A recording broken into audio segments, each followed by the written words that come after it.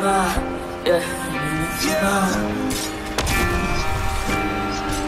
close, what is this? Is it heartbreak? Is it truly what it feels like? What it sound like? What it's really at a short. Hey guys, welcome back to the tutorial. Today I'll be teaching you how to make that second effect that you just saw in the preview. So I already did my slow motion and lined up my clip with impact. This is what it looks like. I'll show you my graph real quick if you want to know what they look like. You easy use the keyframes and my graph looks like this if you want to copy that.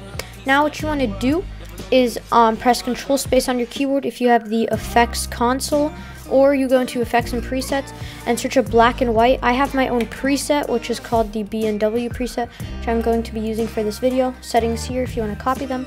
Next you want to press Control Y on your keyboard to make a solid layer. Name this 3D stroke again. This is the 3D stroke that it will probably be most used since it is on the skin. It's good for box fight clips and all of that. So now what you want to do is put 3D stroke on the layer. So 3D stroke, perfect. Now after you've done that, you want to pull out the mask tool with the solid layer selected. You want to make a mask that's just like this. It's honestly a really easy mask to make. You can always adjust it later. Boom and boom. Make something like that. Okay, so I made this around what I like. This is a pretty good mask that you could work with. So I'm gonna make this pink like I did, like a pinkish purple like I did in the preview. Now what you want to do is adjust the thickness. I'm gonna do 6 because I like that. Actually, for this specific one, you could probably go to 7. I'm still gonna do 6. And then you want to go into taper, enable that, and then change the start thickness to 100. Change the end thickness to around 30, 40. Could even do 20, but I'm going to do like that. That's perfect. You just want to change the end at the beginning to 0, and at the end, so like a couple keyframes before, to 100. That will make a nice animation, so it will look like this. Perfect. Now what you want to do on the mask is press M on your keyboard and then pull this up, and then the thing is it will it's not gonna be like on point with the skin every time. So what you want to do is enable mask path, and then you want to go to like where it's not exactly right, and you want to move this to like there. That's pretty good. So it just moves with the skin. For this tutorial, it doesn't have to be perfect, but you probably want to try your best when you're doing it like actually. So now what you want to do is add deep glow onto it. So just put deep glow on. Press the required for text tool. Now if you want, you can duplicate the deep glow. I'm going to do that and change the exposure to 0.6. Now yeah, that gives it a really nice glow. So after you have done this, now what you want to do is duplicate this bottom layer.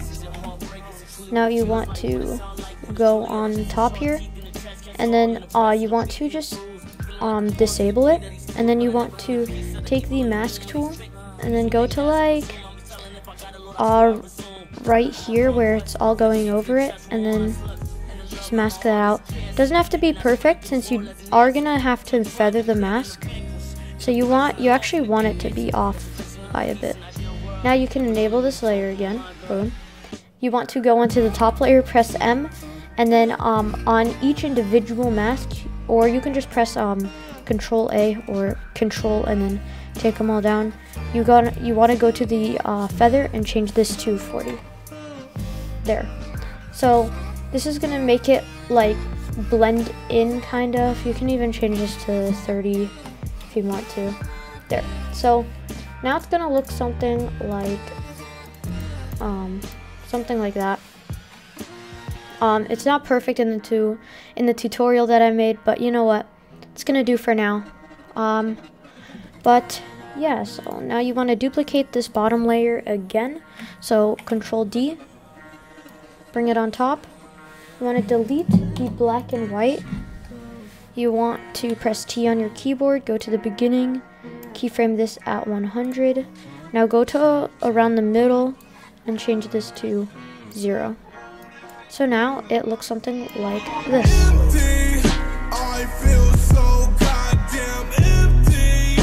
I may go wrong. As you can see at the end, it is not perfect, but you know, you can fix that if you really take your time with this. But yeah, I'm gonna add a pre-shake, a pre-shake, and a build-up zoom. I'll be right back once I have those done. So my mic did cut out here again, but I'm just gonna show what I made with the pre-shake and the build-up zoom. So yeah, this is what I made.